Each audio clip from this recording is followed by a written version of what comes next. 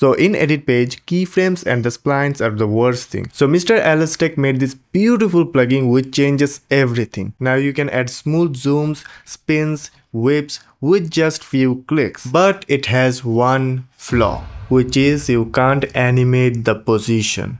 All I want to smoothly go from one position to another position without any keyframes. And it's pretty obvious to ask, given the name MagicAnimate, so why can't it let me animate?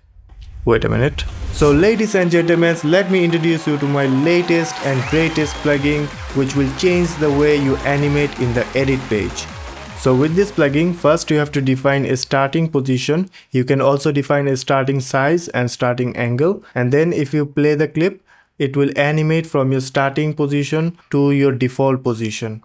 Then you can also change this end position. And finally, you can change the duration. So by default, it's 1 second. But if you want the animation to be half a second, then just type half. Then the animation will be half a second. And if you want it to be 5 seconds, just type 5. And now it will be 5 seconds. And don't forget the easing. You have lots of easing options.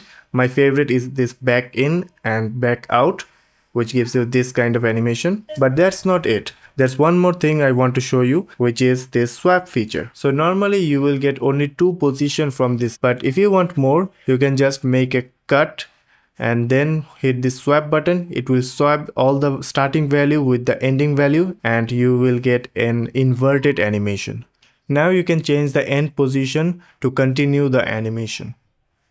Pretty cool, right? Now the question is, what is the price? After all, I spent a lot of time building this plugin and figuring out how to make it work. So the value should justify the work. It's free.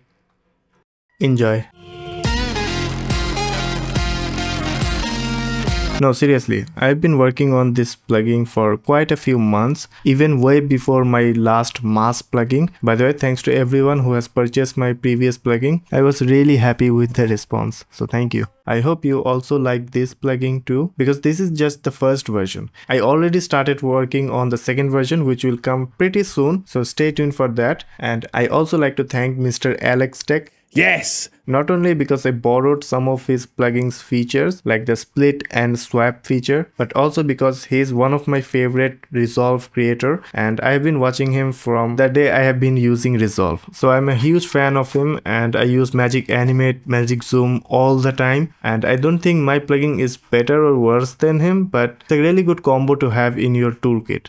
So yeah, use this plugin and let me know if you have any features in mind and what do you think in general. Thank you and I will see you in the next video.